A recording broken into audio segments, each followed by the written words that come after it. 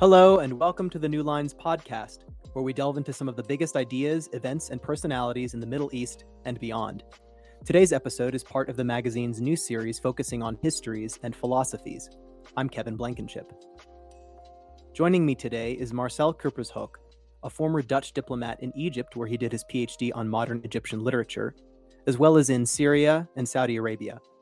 He served as Netherlands ambassador in Pakistan, Afghanistan, Turkey, and Poland, and as Dutch Special Representative for Syria based in Istanbul. He's also an accomplished scholar and translator of Nabati Bedouin poetry. Based on fieldwork begun in 1989, Marcel has recorded oral poems from Central Arabia at the edge of the empty quarter and published them in 5 volumes of translations and glossaries. Since 2015, he's been a senior research fellow at New York University Abu Dhabi, where he has published 3 more editions and translations of Nabati poems. The most recent is Love, Death, Fame, out this year from the Library of Arabic Literature at NYU Press. It's the first ever edition and translation of poems by al-Mayidi ibn Zahir, a 17th century figure considered the father of Emirati poetry and culture.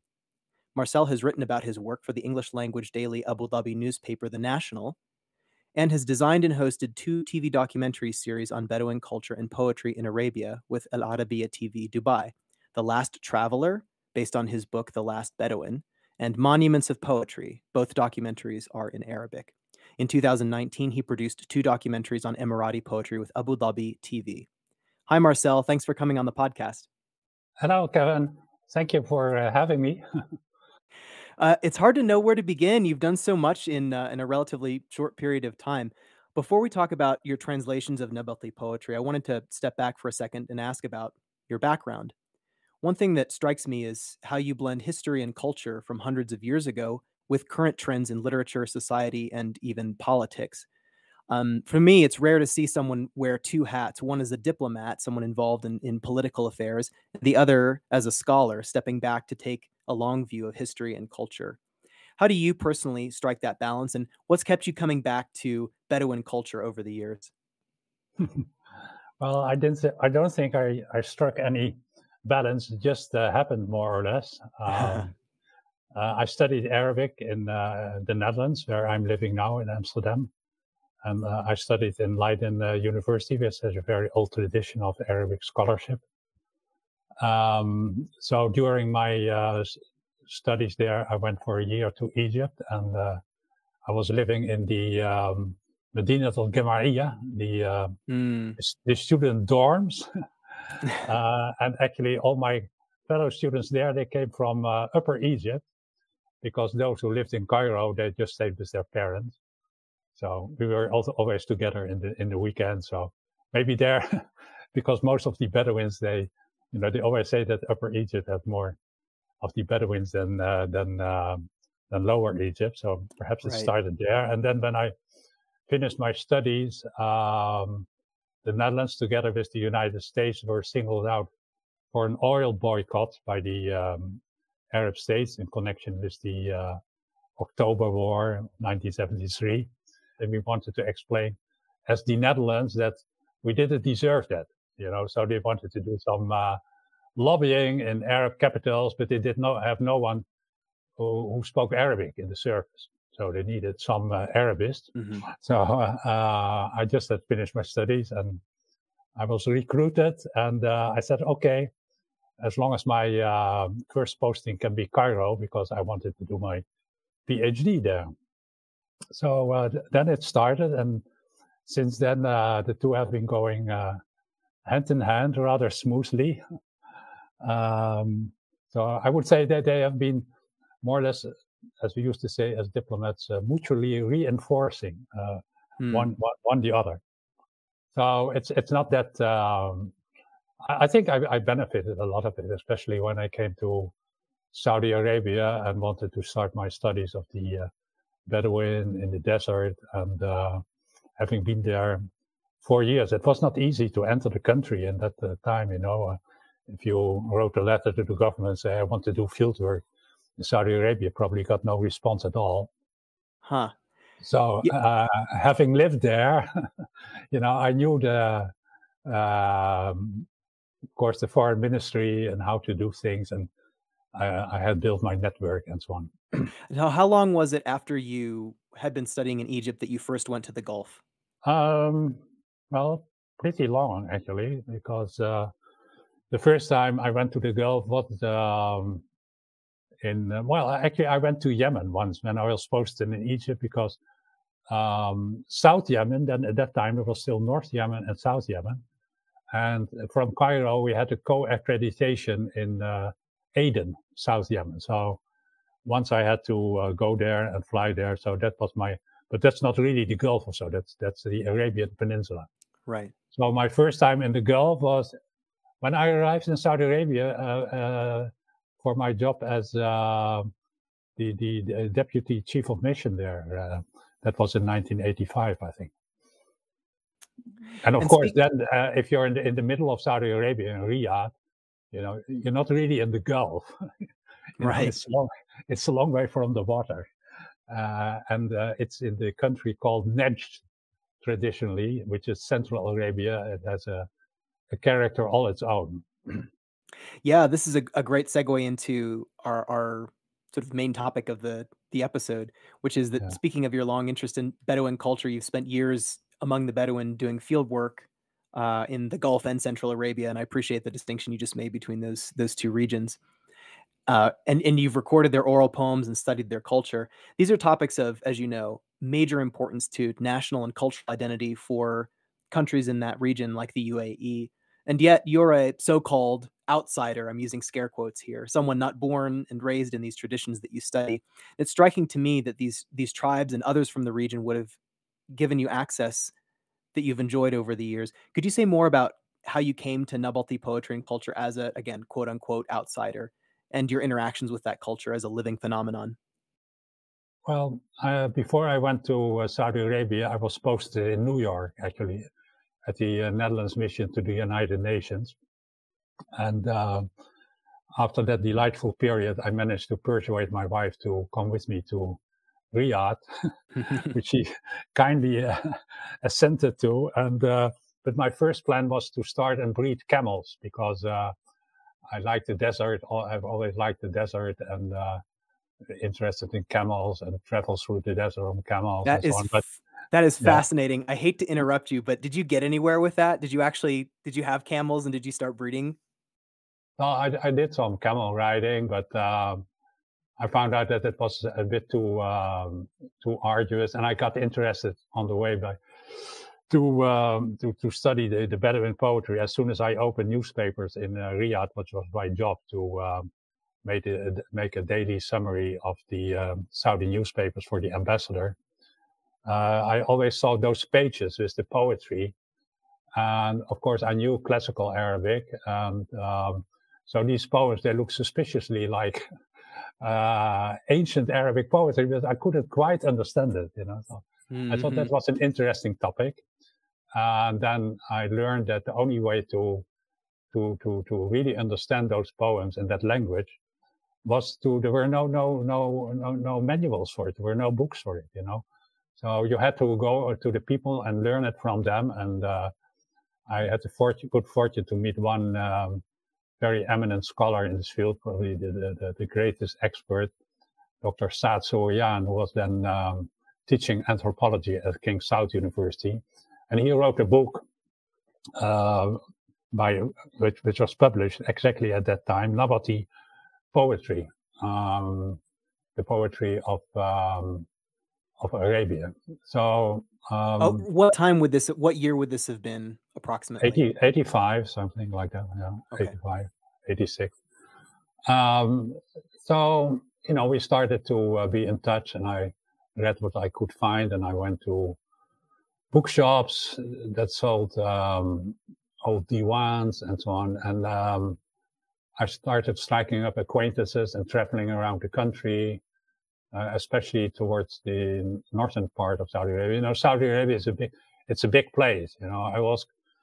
It has the size of the United States to the east of the Mississippi. I think that always gives you a good idea. So, you could go to places like more than 1,000 miles apart and still be with the Bedouin, the different tribes. Wow. So first I went to the north, direction of Syria and Jordan and the Nafud Desert. But then Saad himself, he concentrated on that area, and he was recording hundreds of hours with poets and transmitters. So very few people had written about the tribes in the center of Najd, that is between Riyadh and Mecca, and in the southern Najd, Wadi Dawasir, direction of Yemen. So I prepared myself to go there, and at the end of my stay, I drew up a plan, proposal for research, and in Arabic, and I sent it to the Ministry of Foreign Affairs to get permission for 4 months, going into the field with my old Land Rover with a tent on the roof. And then the letter was sent to the royal court, and eventually it had to be decided by the king then, King Fahd himself. And also the deputy governor of Riyadh province, who was then the governor, was the present King Salman. And of course, the practical work was done by someone else, the Wakil. Al-Mayidi and his father had already done very interesting research. For instance, in his books, I found the exact location of the places mentioned in the first verse, the most famous verse in ancient Arabic poetry of Imrul Qais. Where the places are mentioned. Adakhul wa Hawmal. Kifa nabki min zikra habibin wa manzili. You know, like, so when I was at university, no one bothered about these names. So I found that strange. The most famous verse in Arabic poetry, and the half of it was about place names no one knew about. And the commentary said, well, these are places in the desert, fine. But the Bedouin, they still knew them. So I saw that in the book. One of the, I went there with my Land Rover, and I had an escort, because otherwise I would be lost in those huge desert of the, what they call the desert police. So I got a lot of, because of the king's permission, and then it went down to the deputy government of the province of Riyadh, you know, which is almost half of Saudi Arabia. And that man is so powerful, and he gave me a letter of recommendation, and then I could go wherever I wanted. You know, everyone invited me, and I could stay with them, and they would spend time with me, and they would slaughter sheep and invite guests, and so on and so on. Wow. So actually, it was very easy. And you said, how can you do those both jobs, diplomat and an Arabist? But if you're doing field work in such a place, I mean, you couldn't have done without the other, I think, actually, you know. And so once things get going, and you know people, and you publish, and you know what you're doing, and the people themselves, they were incredibly hospitable and enthusiastic, you know, because, as you mentioned earlier, this is their real culture. Their real culture at that time was oral culture. And to a very large extent, of course, they always speak about their ancestors, their father and grandfathers, great-grandfathers, great-uncles, and so on, because that's a source of pride to them. Absolutely. So they were most eager. Of course, I mean, the poetry and the stories you get are biased in favor of their tribe. You can always go to the other tribe and ask their story. And, compare the two. So then things went smoothly, and I ended up in Wadi Dawasir in the far south, and there I met what, you know, I think I always call him the last Bedouin. He was Al-Dindan, his name, and that was the first book I published when I came back, the poetry of Al-Dindan. He was illiterate, but he was a fantastic poet. He used all the classical meters already from pre-Islamic times, and so much of his vocabulary and prosody, you know, it had changed a bit, of course, but still was recognizable and original as well. Wow, there are so many things. Just listening to you talk, there's so many things I want to ask you. And unfortunately, we don't have time for them all. But this brings up so many, you know, thoughts and questions in my mind. You were just mentioning, you know, the vocabulary of this poetry, and meter and other things like that. And again, I wanted to step back just briefly. I'm sure many listeners have heard of the Millions Poet competition, which has brought Bedouin Nabati poetry to worldwide audiences in the last 20 years. But recognizing that some people might not know about this poetic tradition, I wanted to ask, what is Nabati poetry, Marcel? Where does it come from, and what are some of its core characteristics? And also, what's its role in Gulf and Arabian society, both through history and still today?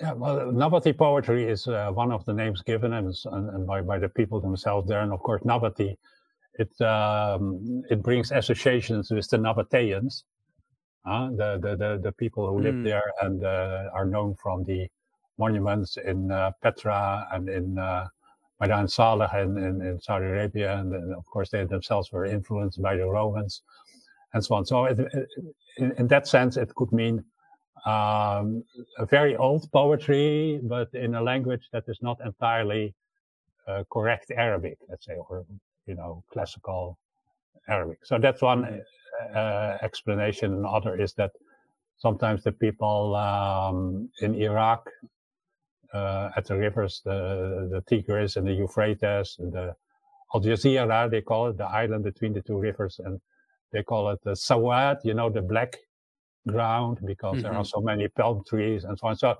these people, the Arabs found there, they are sometimes called Anba. But I think both explanations are dubious. And so the fact is that this was all researched by Said Sawayan, that we cannot be sure, and we really don't know. But what it means, in effect, is that it is a poetry which is not composed according to the rules of Khalil, the man who invented or our dear Khalil Arabic language and prosody. But I think, in my mind, this is also the book which was Dutch published, went into that. It is just Arabian poetry, poetry of the Arabian Peninsula, which, the Arabian language comes from the Arabian Peninsula, right? And the Arabian poetry, the oldest poetry we know, is also from the Arabian Peninsula and the tribes there, and Tamim and Asad and Batafan and so on. So from there it spread to what is now the Arab world. Yeah, what's the earliest date approximately that we can say, we have evidence of what is recognizably Nabati poetry as we know it today? Or are we able to say? Well, it's much earlier than you would think. So the earliest poem that was identified in the manuscripts, which have been preserved by Sawayan, and I talk about that in this new book, is from the 13th century, 1200 something, And then Ibn Khaldun, he mentions examples. The famous historian from Tunisia, he mentioned Banu Hilal. The Banu Hilal, that's a famous legend, probably based on reality, who went in the year 1000 or the 11th century, 10th century, first from the Arabian Peninsula to Egypt, and from there they were sent by the Fatimids towards the west, towards Tunisia and Algeria and those areas. So that's based on history, but it grew into a legend, which is also famous in Arabia itself, and in Egypt you have the epic, the storytellers, and in Syria and so on. So Ibn Khaldun mentions these examples of this early poetry in his Al-Muqaddimah, the prologue, prolegomena to his historical work, and the examples he gives, some of them are very close to some of the poems in this Emirati book I mentioned. So actually, to make things a little bit simple, in my mind, the last real Bedouin poet was Zul Rumma. He lived up to the year 800, you could say. And of course, he was in touch with the Abbasid centers in Basra and Baghdad and Kufa and so on. And then there is, you could say, a gap of 400 years. And then Nabati poetry emerges in the 13th century. And from there, we have a continuous line until today, you could say. So I mean, it hardly can be otherwise. Also because the modern Bedouin poetry, or let's say pre-oral Bedouin poetry, it so much resembles even pre-Islamic poetry from the Arabian Peninsula, that the tradition has been preserved orally and continued and very slowly evolved and developed. But it's a straightforward outgrowth from there. Yeah.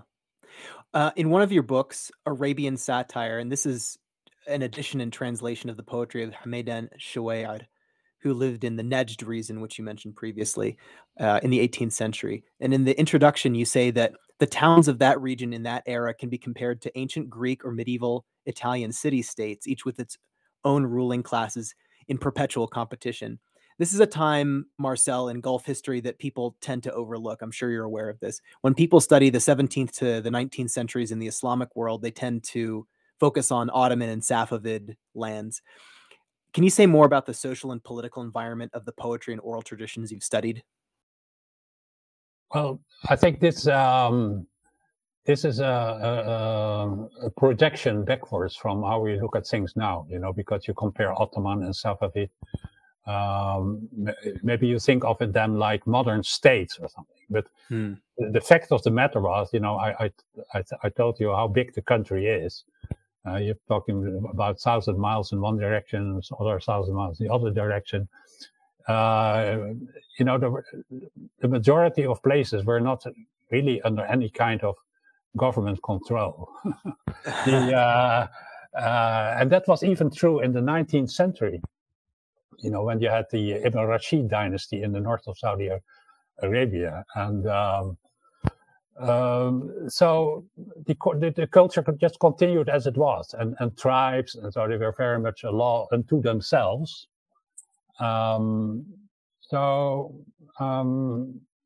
you had these small oasis towns, and as you mentioned, in the time of Hamdan al-Shawayar, who was really a villager or a townsperson. He hated the Bedouin, actually. So there was this divide was quite sharp already there, but of course there's also a lot of symbiosis between both groups. And then only in when was it, 1754 or so, the first Saudi state emerged, and their project from the very outset was to tame the Bedouins, to bring the Bedouins in line with their with the conventions and with the laws and the Sharia, and the Islamic doctrines of the towns and villages. But that took a long time. I mean, the first Saudi state started then, and then it was destroyed by the Turks in 1811, and then the second Saudi state came, and they were destroyed by the Ibn Rashid and Hayil. And then only at the beginning of the 20th century, they came back to found their new third state. And then, of course, they had the good fortune that oil was found, and they had enough resources to to complete their project of subjection of the Bedouin, which would have happened anyway in any case, of course. Right. But so, yeah. In the you just mentioned this distinction between a figure like Hamdan al-Shawayar, who was I guess like you said didn't like the Bedouin, and perhaps other poets who represented Bedouin traditions. Can you distinguish a little bit more between those two, or like maybe point out some of the differences? Is there one tradition that's come from people like Hamdan al-Shawayar, and then another from other figures who might have been more entrenched in Bedouin tribes? I think what we know about those times, 2 centuries ago, and even more. It comes from manuscripts. Oral tradition and transmission does not extend that far backward. I mean, I think that the maximum reach of oral memory in any kind of reliable form is maybe 150 years or so, not that much. So this is a scriptural culture, In the towns, there were people who could read and write, and especially the imams and the khatib who worked in the mosque and had some training. So logically, poets in the towns and villages, they were, if they were good enough or interesting enough, they were recorded. But not the Bedouin, not so much. So because they were outside the scope of the scribes and the literal culture. So actually now I'm working on real Bedouin poets, and that is mostly, 90% based on oral tradition itself, recordings we have made from people who were very old, like 90 years, 40 years ago. So they have been in touch themselves with poets and their close family. Yeah, I was going to say that's where people like you come in, Marcel, being able to get out and record these oral traditions of the Bedouin that for which we don't really have that many records. And I'll come back to ask you about your more recent work in a minute. But speaking of projects that you've been doing recently, your most recent book is Love, Death, Fame, which I want to remind listeners is out this year from the Library of Arabic Literature at NYU Press. This is the first edition and translation of the poetry al-Mayidi ibn Zahir. Who is Ibn Zahir, Marcel? What do we know about him, his life, if anything, and what is his poetry like, both in terms of the language itself and also the themes he writes about? Well, as you mentioned, we don't know very much about him as a person, actually next to nothing. So we can only try to deduct who he was and when he lived and where he inherited his art and the conventions he built on. And in his poetry, we only have one mention of a ruler whose dates we know, of his reign, who was Saif ibn Sultan of the dynasty of Ya'rubi or Ya'ariba in the plural, who ruled in Oman before the accession of the present dynasty of Sultan Qaboos and his successor and so on. So this was in this we can date towards the end of the 17th century. So we must assume that he flourished then. And he also mentioned one other name in his poetry, which is Banu Hilal again. But it's not possible that it's the same Banu Hilal that Ibn Khaldun mentioned and that went to North Africa, because the Banu Hilal never went east towards the Gulf. Right. But there is a very plausible explanation for that, because before the Ya'ariba, there was another dynasty in Eastern Arabia, and those were the Jabrids, who were there in the 15th century, and they were displaced or destroyed by the Portuguese. When the Portuguese entered the Gulf and took Bahrain, they put an end to that dynasty actually in collaboration with the Ottoman governor in Iraq. But this Jabrid dynasty had a branch which survived in what is now the Emirates. So, actually the current Emirates, it used to be considered part of the cultural region of Oman, or in the time of the British colonial rule there, it was called the Trucial States, or it's called the northern shore of Oman. That's what is now the Emirates. And so that branch of the Jabrids continued there until 1645. And the Jabrids, they were true Bedouins, because as Bedouins, they, because we know from source, for instance, they used to go hunting with falcons, of course, but also with cheetahs. They still were hunting with cheetahs in those days. And in the winter they were in the sands of Dakhna, and in the summer they went to the oases of Al-Ahsa. So this Banu Hilal was a branch of the Jabrites, and Ibn Zahir mentions them romantically. As Ibn Subayl, the 19th century poet of my book Arabian Romantic, that looking with nostalgia at the Bedouin when they come to the wells of his village, and especially the beautiful Bedouin girls, who were so much more free than the women locked up in mud huts in his own village. Wow. So attractive. And then, he would say, Rabi' Galbi, so the spring of my heart is the arrival of the Bedouins. But actually, that was the summer.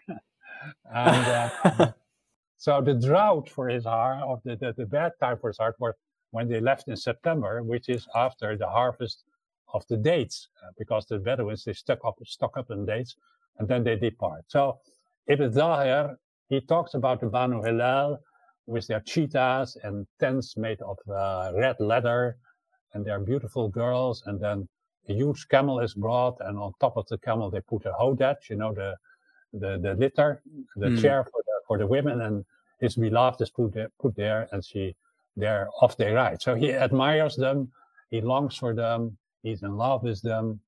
But in his poetry, of course, it has acquired a completely different meaning, because it's all metaphorical.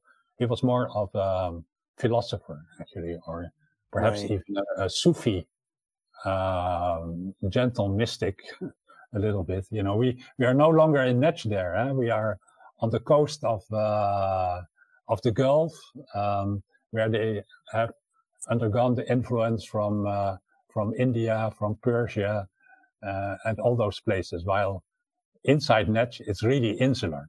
So that's the difference, you see. Yeah. But he was very much influenced by the poetry of the Jabrit period, because we don't have the poetry of the Jabrit, who were Bedouin, but we do have a lot of poetry sent to the Jabrits by Najdi poets in places like Al-Qasim and Unayza and other towns in Al-Yamama, because obviously they were patrons of the poets. They would reward them. They would have a good time at their court and so on.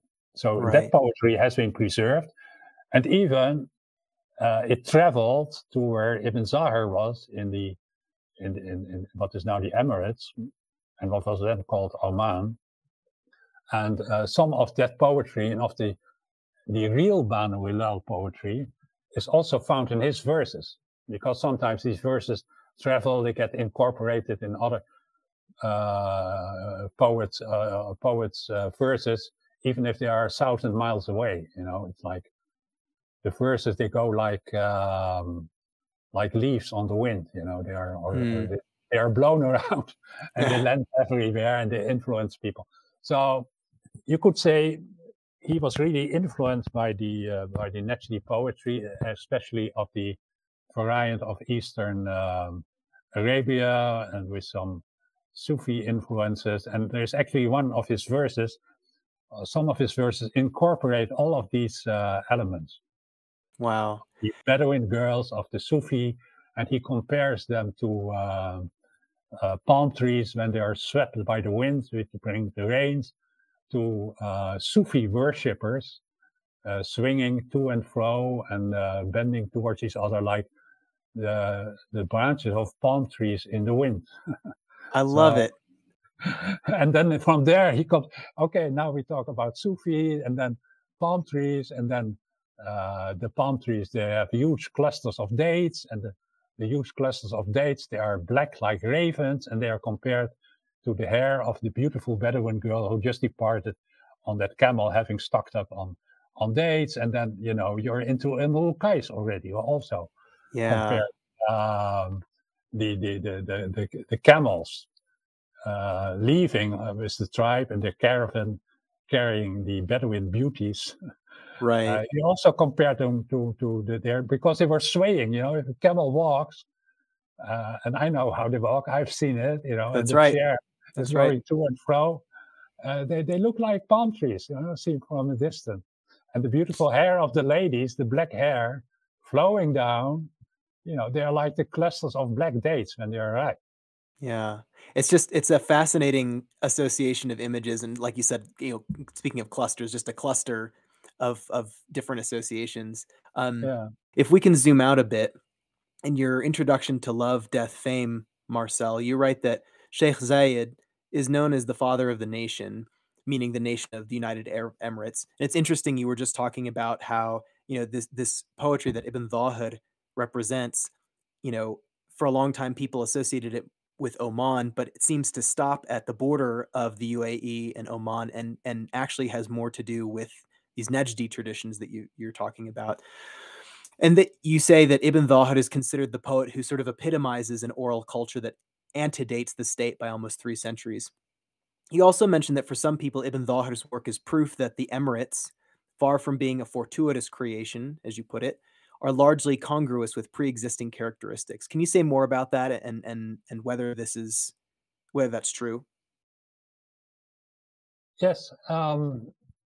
So he was first published in the Emirates in 1963. That happened in Dubai, under the auspices of Sheikh Maktoum, the ruler, the emir of Dubai. And actually, it appeared.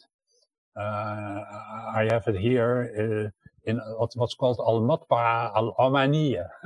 So that was in Dubai at that time. It was still normal to say, and Ibn Zahir was himself introduced in that as a poet from Oman, because maybe he was just born just across the border, but very close to where Al Ain is at the moment.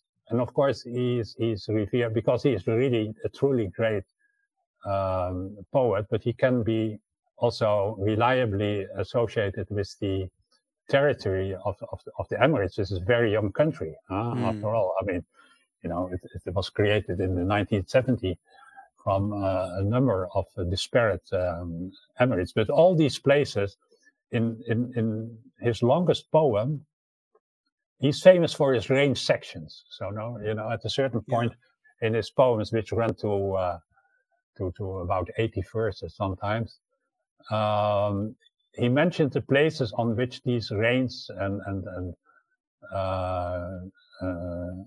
the torrents, heavy rains, come down. So we have a lot of the names of these places, and they are, it's not Dubai and Abu Dhabi or something like that. They are old names of wadis and of mountains and of water wells and so on, but they can be located. So actually, I made a map of that, and people knew it, of course. So if you see all the dots on the map representing the places mentioned in his poetry, it falls exactly within the borders of the current United Arab Emirates. Wow. And, but also in some of his verses, he mentioned from Al-Dhafra, which is the desert area going towards Saudi Arabia, to Sif al-Dehan, the coast of Dehan, which is near Ras Al Khaimah. Yeah. And he also mentioned the land between the desert and the coast and the water holes in between. There is where the eye can sleep in peace. And now then you come into a different part of Ibn Zahir, and that is the oral tradition, the narrative tradition, the anecdotes about him as a poet and why they like him so much. And one of these episodes, it is about his search for a suitable grave. So he goes around the country, which is now the Emirates, looking for good soil to be buried in. So he would bury like a water skin made of leather or something, or he would bury some foodstuffs and then dig them up after a year. And if he saw that it had been eaten by the worms and decayed. He said, no, this is not a good place to be buried. Until finally, in Ras Al Khaimah, he found everything as if he had buried it 1 hour ago, so fresh and in the clean sands. And so that's where he was buried, and I visited his grave there. Wow. So all these stories, they tie him to the identity of the country, which of course very different from what it is now. It was dirt poor, and but a Gulf state, different from Najd, because they also had the sea and fishing, and especially pearl fishing. So there are chapters about showing him as a pearl diver or as a cameleer, and his fame grew because of his poetry, which is for a large part wisdom poetry, which gives people practical rules of life. It's like a manual for survival in life. And don't forget, it's an oral culture. As Satsoyan say, in these parts, the Quran and the Hadith, they are not very well known because the people do not read. It's an oral culture, and they learn by from hearsay and tradition. So for them, the poetry and the stories are also important sources of moral instruction. So he became very famous, and then people started flocking towards him to meet him and to see what kind of person he was. Then they would come to his place, and they saw this man who looked like, his clothes were in tatters, and he had nothing, only a shack made of palm leaves, and he was always sitting under a tree like the Buddha. It reminds me of the Buddha tree, and in his case is al-Ghaf. It's a tree which is the national tree of the Emirates, and he could use it for many purposes, even to feed his camel. So they would ask him, we are looking for the famous poet Ibn Zahir. Well, he's not far away from you. From you. Follow the nose of your camels. That's so funny. Of course, the nose was pointed at him, but they would continue and go up the hill where his shack was, try to find out the famous rich person they imagined. So he's also like an underdog, and it points also to a very important issue in his poetry, that to be warned against false appearances, to distinguish truths from fake, so to speak. Right. I wanted to ask. Sorry. Go ahead. No, that's yeah. No, it's wonderful. This all makes me think of being able to identify all of these places within the borders of the current UAE, and how people still think of Ibn Zahir as this sort of, I guess, founding cultural figure. I wanted to ask about the continued importance of Nabati poetry. And of course, this will include the show Millions Poet, which many listeners will be familiar with. In 2010, Hissa Hilal was that show's first female finalist, and she recited a poem strongly criticizing ad hoc fatwas. And you yourself, I know, have worked with Hissa and other contemporary Nabati poets.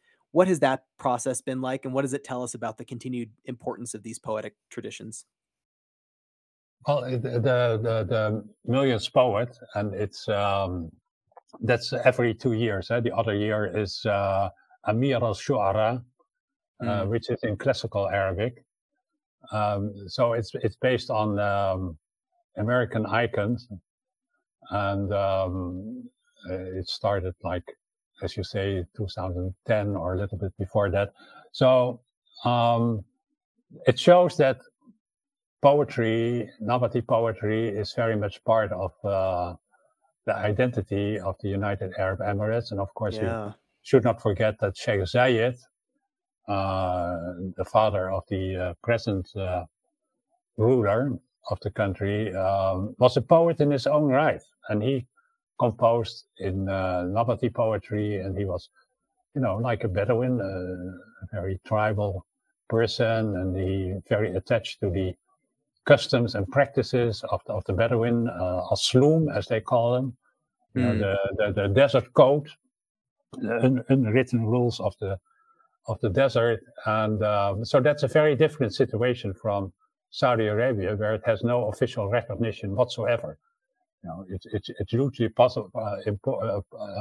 popular, Nabati poetry, but of course the country itself, it's based on the Quran and on Islamic rules and doctrines. You can already see that from the flag. So that stands in the way of official recognition, whereas in Abu Dhabi it's the other way around. It's very much encouraged. But it's wildly popular, that show. It's a television competition, and it falls, of course, in a very ancient tradition, because we also had such poet competitions in the pre-Islamic period, in Uqaz, and the Mu'allaqat. Right. They were the winners there. These are the oldest and the earliest and most famous poetry of all Arabic literature. So that has been revived, that tradition. And the director of that competition, Sultan al-Amimi, he's also the person who reviewed my book, and he's strongly supportive of this translation. And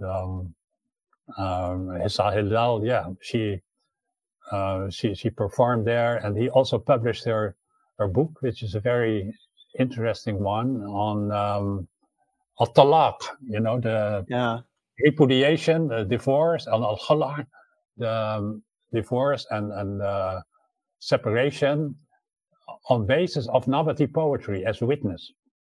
So it's a collection of poetry by Bedouin women, and it was published again in the Emirates by the same, because the organization running the Millions Poets is the Abu Dhabi Academy of Poetry, of which again Sultan Amimi is the director, and he's the one who in 2004 published a very important book on Ibn Zahir, and he personally collected recording the same way Saad Sowian and I did in Saudi Arabia, from the people who were then also like up to in their 90s, who still had lived the time before oil, and he critically scrutinized all the poetry to see what could be really ascribed to Ibn Zahir and what not.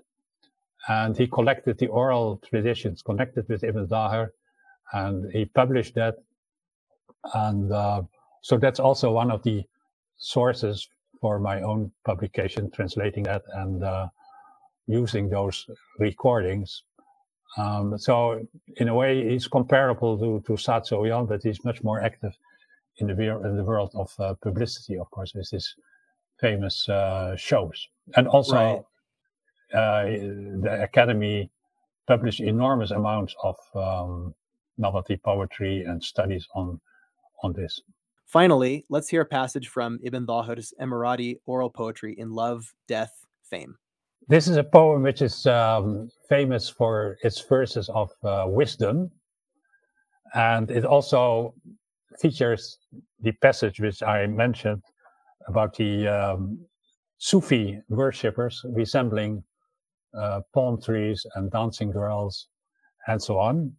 But it starts like this. It's a long poem, so I cannot read all of it, but I will take it from the beginning.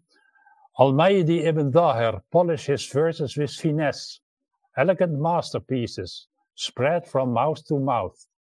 Poetry lovers came in throngs, flocked around me, gesticulating like market buyers and sellers. When all and sundry displayed dubious wares, not a single one of my fruits shows a rotten spot. Sacks full of poems, succulent and tasty, fresh dates picked with finicky care, or, like sheep, grown fat on lush grazing, not a scrawny sort, shunned by wolves. If you are looking for friends as company, discriminate, choose a trustworthy gentleman, not one to leave you in the lurch. He saves you with stout defense, clever tricks, helpers. In a dinghy, pitching and rolling in roaring waves on high seas, sails reefed and jib hoisted.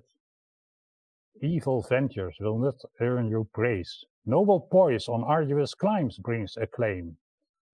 If you've been of no use while alive, your account at death is a resounding 0. You can't escape from death's tribulations. Pleading for you on Judgment Day, that counts. You, servile flunky, sucking up to mammon, be not beguiled. You're being led up the garden path. So you're coddled, drinking from her teats. Soon you'll be weaned, bereft of contentment. You depart from this world with a scrap, like a date sack emptied by pincers. Does it make you happy to stride into your mansion? Remember, your true abode measures an arm's length. It is natural to rejoice on returning to one's home. To be lowered into the ground, frightening. A prisoner tied down forever in a dusty grave, waiting to be released by a terrifying shout.